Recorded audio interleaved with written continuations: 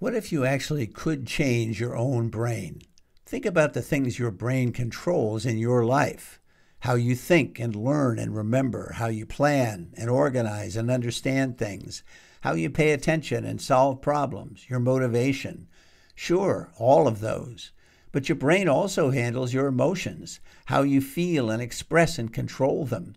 Your brain is the center of your moods, how positive or negative they are, how stable or changeable. All of that, yes.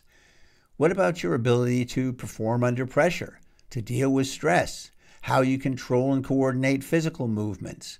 Those are driven by your brain as well. And you may not even think of things like sleep, digestion, breathing, heart rate, and blood pressure, your ability to maintain your body, to mobilize it against disease, and to respond to emergencies. But all of that and more is actually driven by that little 3-pound organ sitting at the top of your spine. Your brain produces its own energy, makes its own chemicals, builds and maintains incredibly complex communication networks, some as old as before you were born, some as new as 10 seconds ago, all working together. It even repairs damage to itself. But like you, it's a creature of habit. When it learns a way of dealing with challenges, it remembers and keeps using that approach, even when it stops working so well, just like you. If you could change your brain's energy habits, release the old patterns, and form new ones, you could literally change almost any part of yourself.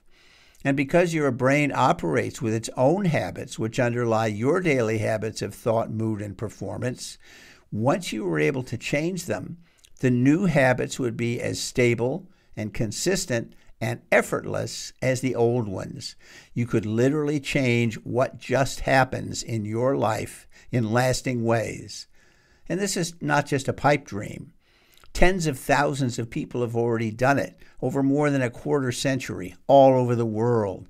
Hundreds of books and articles have demonstrated its effectiveness. So how do you train your brain? Same as any other part of your body. Your body may not produce energy very well, or it may be stiff and out of balance, or it may be weak. But you don't consider those diseases. You know you can change them yourself. Practice aerobic exercise a few times a week and improve your ability to produce energy. Spend a couple hours a week doing yoga or Pilates and you become more flexible and balanced. Lift weights, and in time you'll get stronger.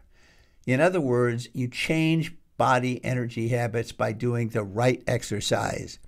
But how do you exercise your brain?